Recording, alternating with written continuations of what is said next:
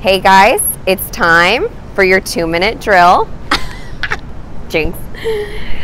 We had some friends over from the Anna Academy at Rebel Strength and Conditioning in Chicago this weekend, and we wanted to share with you our favorite new mobility drill that we learned.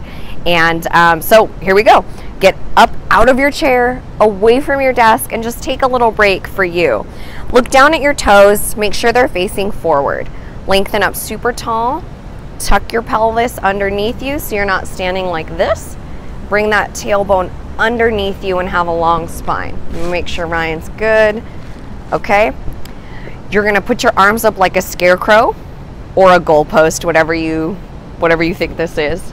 You're gonna bring your right palm down to face back behind you. Make sure your shoulders are away from your ears. You're gonna take an inhale. On an exhale, reach your ribs up and over like a candy cane until you can't anymore. This is all I got. Inhale, exhale, reach. Notice I got a lot more range out of that. Back to center. Switch arms. Up and over like a candy cane from the middle of your chest. Inhale, exhale, reach. Oh, feels so good. All right, let's check out Rye here. Good. Exhale, up and over. We're opening the lateral line of the body, getting those ribs to fan out. Beautiful. Check this out. Boom. And